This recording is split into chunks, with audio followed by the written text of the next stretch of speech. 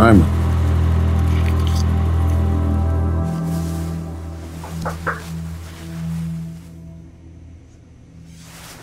Harold, what are you doing? You want to tell me what happened? I didn't do it.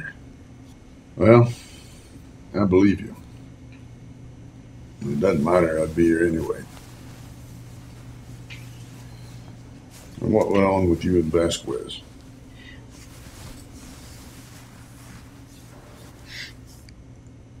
When I was 16, my parents died, and Vasquez took me in. I'd been doing dual enrollment at MIT since I was 14, and I eventually became his understudy, and that's where the advice came from. He trusted me. Gave me the key to his life. This was his. I had a copy, but I threw it away when I got busted. Busted for what? When I found out that I could control electronic signals with the device, I used it to block out the security system, the cameras, and the alarms at the chemistry department, where they kept a large supply of sodium hydroxide. For methamphetamine? Yeah. I had this brilliant idea to sell it to a student that I knew was cooking it. I was stupid. I got busted. And I got scared. When the cops questioned me, I lied and blamed it on Vasquez. And then he got fired and deported, and I ruined his life. How'd you get Vasquez's original key? When I got out of jail, there was a letter. He asked me to come help him, and inside was the key. And that's how I ended up here. I just wanted him to know that I was sorry. Harold, it's time. Well, I have to go, but I just wanted you to know that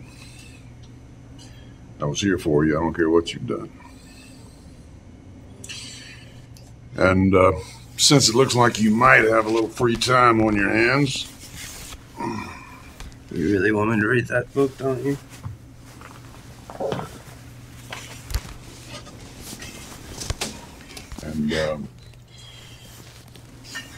And this is the book it's based on.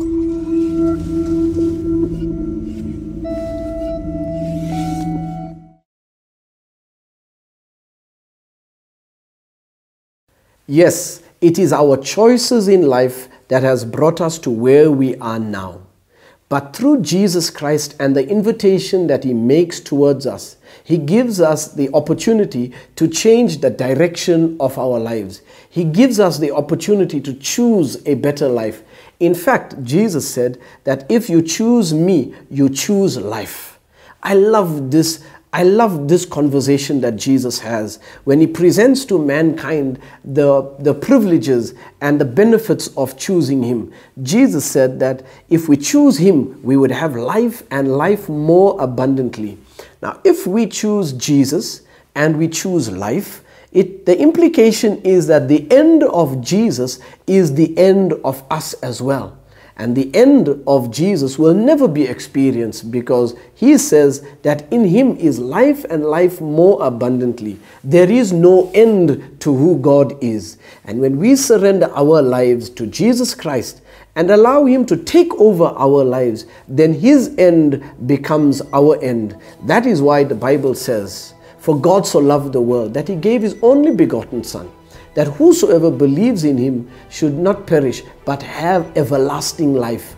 Everlasting life is in Jesus Christ. And when we choose Jesus, we indeed choose life and life everlasting.